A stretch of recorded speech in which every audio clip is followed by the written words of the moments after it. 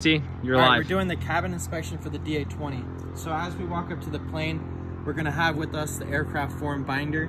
We're gonna do a big picture of the aircraft. So we're gonna walk up to it right now, checking for any anomalies that might be wrong with the aircraft, ensuring the chalk is on the wheel.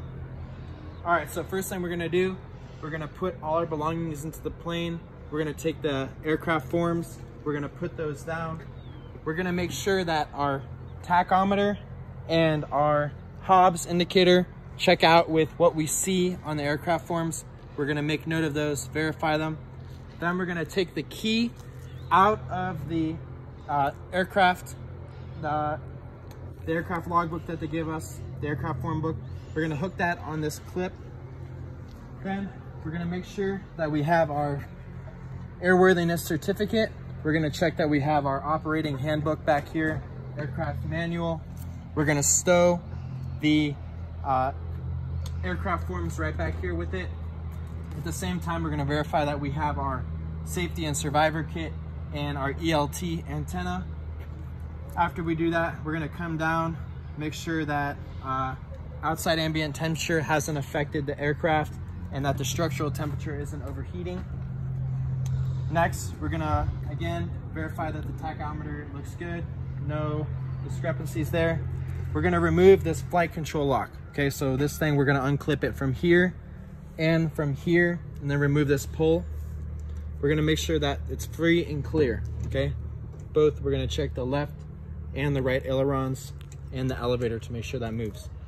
We're gonna set our parking brake. So right here, we're gonna pull this down, bam. We're gonna reach into the rudders, pump the brakes. Good, good, good.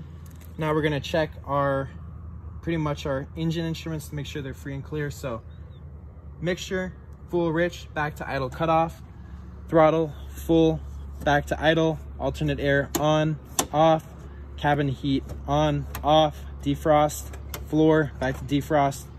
Okay, those look good. Now we cross check on here, mixture, throttle, alternate cabin, defrost, fuel shutoff valve. Last thing, we gotta make sure that's on right there. Okay. Where is it? Right here. Perfect. Now we're gonna go Gen BAT master switch and check our electrical systems. What color switch is that? So Gen BAT master switch is right here. We're gonna turn this one on, but for practice, we don't do it. Then we're gonna check our strobe light, our taxi light, make sure those two are up. On the left wing, we're gonna see the landing light come on the leading edge, and we're gonna see the strobe light come on the wingtip. Then we're gonna turn those off, bang, bang. Next thing we do, we're gonna come up, check the start warning light, press that, it should illuminate. Then we check the generator and canopy warning light. That is on, it should be illuminated because the canopy is currently open. Continuing with our flow, we move over to this side.